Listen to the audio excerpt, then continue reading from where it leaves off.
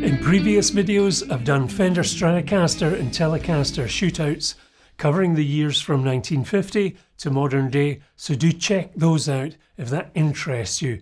And in this first video that I'm going to be doing, I'm taking a custom shop Fender Stratocaster and Telecaster, both modern day builds 2022 that hark back to the 1950s era. How different are they? And which one would you choose, if any? Or would you, like me, need to have both? After all, they are just great, iconic guitars of the days gone by.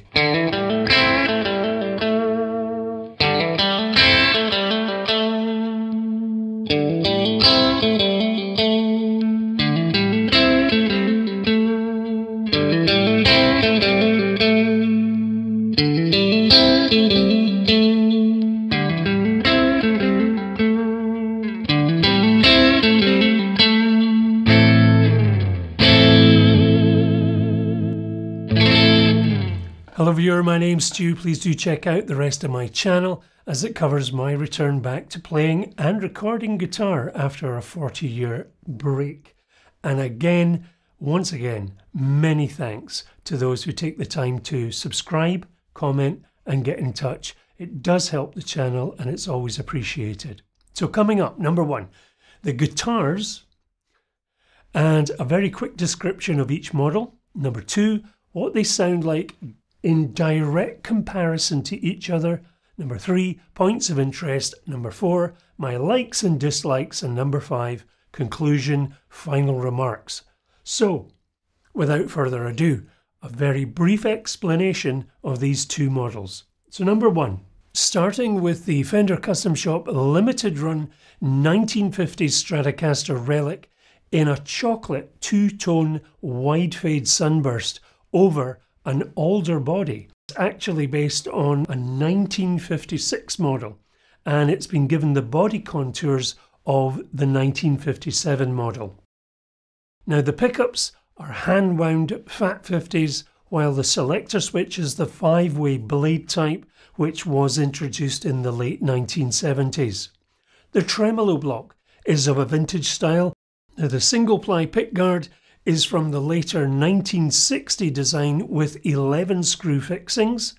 The neck is pretty chunky to the feel and is modelled on a 1954 soft V, and the fretboard is maple rift sawn with 21 jumbo 6100 frets. Now it sports a bone nut and the tuning keys are of the vintage style. The case it comes in, manufactured by the American case company G&G. The outer covering in this example is a cream-coloured textured vinyl with leather stitching and binding at the ends. Now next up, the Fender Custom Shop 1952 Telecaster no-caster blonde blackguard model. This being built in late 2022. Now this is an ash body, finished in an aged nitrocellulose lacquer typical of the no-caster period, and this example is from the Relics series. A maple rift sawn neck, 21 narrow tall 6105 frets, and with a 57 soft V-neck shape. The fingerboard has a compound radius starting at 7.25 at the headstock and tapering to 9.5 towards the body. It sports a 51 style no-caster single-ply relic pickguard with the early 5-screw arrangement. Vintage Telecaster bridge setup with its 3 barrel brass saddles. The pickups are hand-wound original Blackguard 5152 single coils in combination with a modified no-caster wiring setup. Now the 3-way selector toggle is of the early barrel design and the knurled control knobs have rounded tops. Truss rod adjustment, just like the Stratocaster, is at the body end of the neck. Now the case it comes in is manufactured again by the American case company G&G, and the outer covering in this example, a tweed finish with leather stitched binding at the ends. So number two, how do they compare in regard to tone? Now I'm going to be playing through the Bad Cat Black Cat amplifier And a quick note again regarding this amplifier, it does need to be dialed in to best suit the pickups in use. So I'm going to set the amplifier to a general middle of the tone sound, just to give a flavour of what differences there are between these two guitars. Now I'll play some chords clean with some reverb across the different selector positions in a quick side-by-side comparison. So beginning with neck pickup, position 1.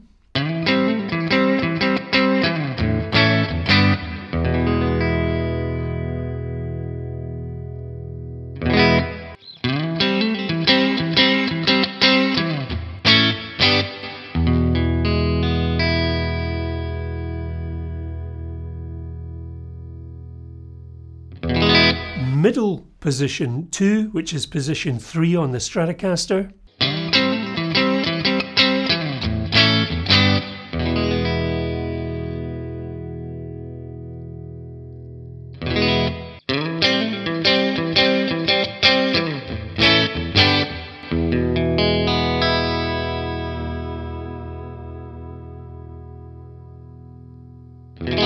Here is position 2, that out of phase position on the Stratocaster.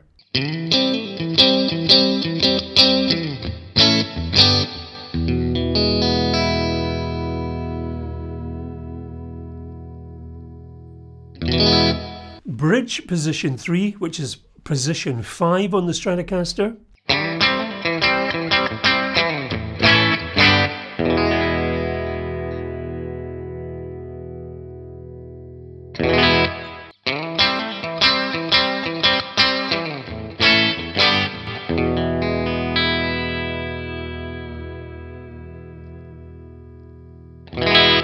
And here is that position 4, the out of phase position on the Stratocaster.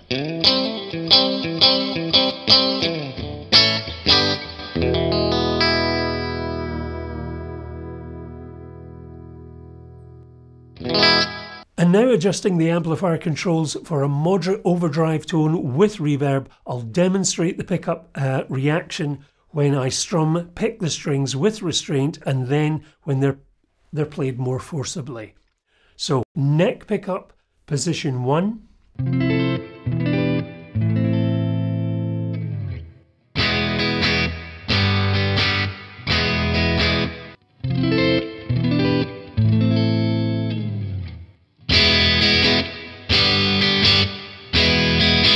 Middle position 2, which is position 3 on the Stratocaster.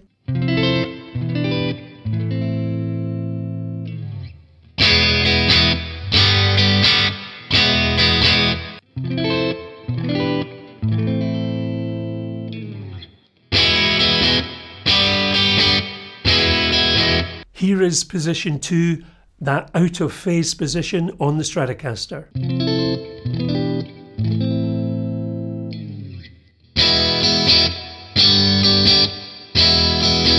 Bridge position 3, which is position 5 on the Stratocaster.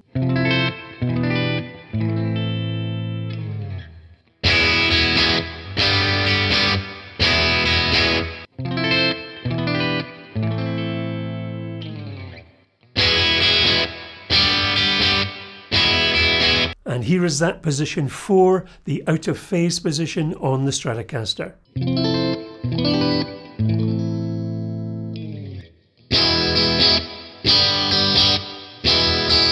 Now, keeping the controls the same, I'll demonstrate with the addition of a TC Spark boost pedal. So again, here we have the neck pickup, position 1.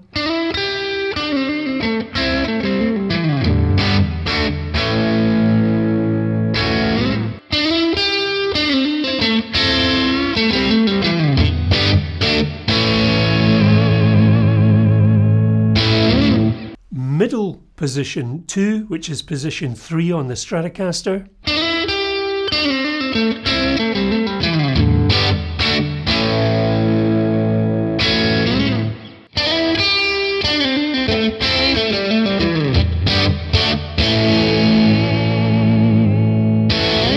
Here is position 2, that out of phase position on the Stratocaster.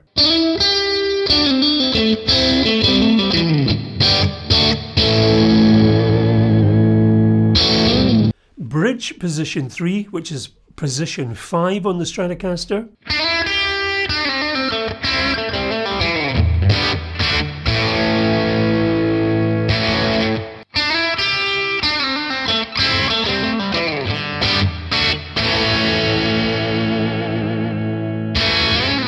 And here is that position 4, the out of phase position on the Stratocaster.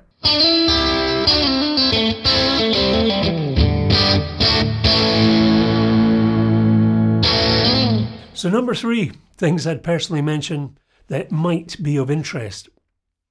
So 2 Fender guitars representing the 1950s. Both are very enjoyable to play, but very different from each other. And again, it all depends on what you're playing through, how you dial in that tone, and the style of music you're playing. Now, of course, the Stratocaster not only has a tremolo, but the ability to select 5 tonal positions with positions 2 and 4, giving those iconic glassy tones. Now, they do feel different in your hands. The Stratocaster's jumbo 6/100 frets are noticeably different under the fingers compared to the Telecaster's narrow, tall 6/105 frets. Regarding tonal response, yes, they are very different, but still feel as though they are cut from the same cloth, so to speak. Both guitars need to be dialed in to best suit the pickups and to get the best tones out of them. So number 4, likes and dislikes. What do I like? Well, I really like both of these guitars. They just have so much character. They are very different, as I say, from each other in a positive way. I think for me personally, I need to work a little harder to get certain tones and nuances out of these 1950s style instruments. That's not to say that's a bad thing. I think it's just part of their charm. So I would say they won't be for everyone, but from my perspective, well, I just love to jam with them. They demand that you get to grips with their personalities, so to speak. So, what do I dislike? I should say I prefer my setups on my Strats to have a floating tremolo, the most challenging setup when it comes to tuning stability. When it comes to doing a lot of extreme bends or heavy tremolo use, that's where you find the Stratocaster can suffer tuning problems, and I find myself keeping an eye or an ear out for that. They are both custom shop and the build quality is very good, but they are 1950s style guitars, albeit with certain modifications, and they are what they are. So there are idiosyncrasies that tend to go with that territory. Once again, I love playing them. They're not my first choice for studio work, but I definitely love jamming with them. And of course, the Telecaster minus a tremolo unit, it's very stable when it comes to tuning. It's in the next video when we go to the 1960s guitars that I feel there is a definite change. Hit the bell to get notified for that particular video. So number 5, conclusion, final thoughts. Well, my conclusion, they are both enjoyable guitars, and anyone with an interest in that 1950s era that you don't want to spend huge sums of money on vintage gear, then Fender has done a really nice job with these particular models. As always, no one has paid me to mention any of the products that you see here. These are just my opinions. Now, if you have a love for Telecasters and Stratocasters, there are some really good books out there. I found a couple of these books helpful when looking to learn about specific models. So I hope you've enjoyed this video. Next week we take a look at the 60s models. Do think about subscribing, hit the bell to get notifications, like and share. As always, it really helps the channel. And do check out my channel playlists, which cover my journey back to playing and recording guitar after that 40-year break. So, whether you're a newcomer, an ongoing player, or like me, an old hand returning to guitar playing, I always take the time to engage with folks who take time to comment. So, until next time, the journey continues. Do take care.